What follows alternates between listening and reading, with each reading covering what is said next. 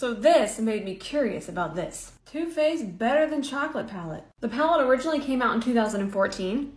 So let's do a classic YouTube 2014 look.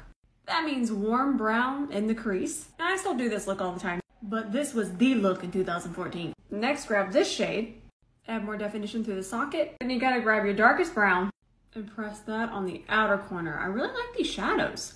They're really pigmented and easy to use. If you guessed half cut crease, then you guessed correctly. Gold shadow, no questions asked. Gonna apply that all over the lid. Okay, but this gold shadow is pretty spicy. One thing I have learned since then, transition these two colors together. Inglot gel liner. This liner right here, it had a hold on me, y'all. The bigger the wing, the better.